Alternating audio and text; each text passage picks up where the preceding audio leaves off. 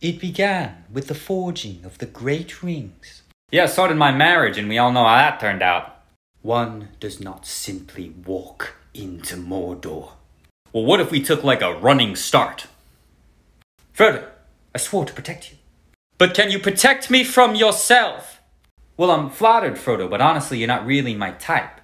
These are no common mindless orc. These are Urukai. Gesundheit. It's true you don't see many dwarf women, when in fact, they are so alike in voice and appearance that they're often mistaken for dwarf men. Legolas knows about that. Ask him about the winter solstice of 87.